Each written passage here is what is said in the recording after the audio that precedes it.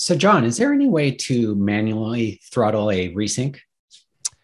So this is something that we used to actually have in the product, but we actually don't have anymore because we don't need it anymore. So if we go back to the early stone ages of vSAN, there used to be a slider bar where you could basically allocate how much of the bandwidth and throughput coming out of the disks would be allocated for resynchronization versus production I/O. And it really was a limiter, is all it was.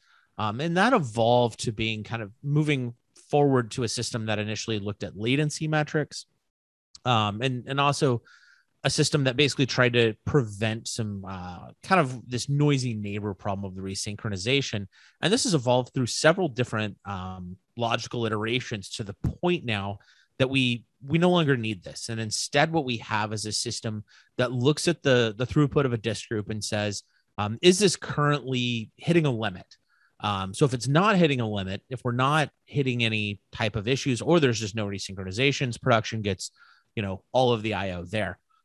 But if there is an actual contention, so we are hitting the maximum throughput, we are going to reserve a portion of that bandwidth, but by no means a majority for resynchronizations. So, in a way, being able to adapt in a much more intelligent way rather than trying to adjust the slider on a constant basis, right?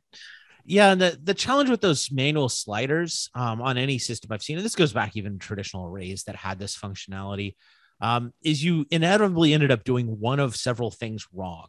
One, microbursts happen, and you and I do love staring at ESX top and staring at performance graphs, but even our hand can't slide the slider that fast for these microburst type issues.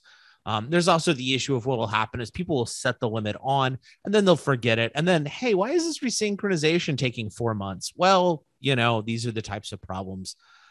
Instead, we have a system, and the resynchronization logic is very intelligent. It'll look and say, how many objects, how many streams are there? Do I need to open more TCP sessions? Do I need to close things down? Instead, we wanted a system where we did the resynchronization as quickly as possible without murdering the performance of the production workloads.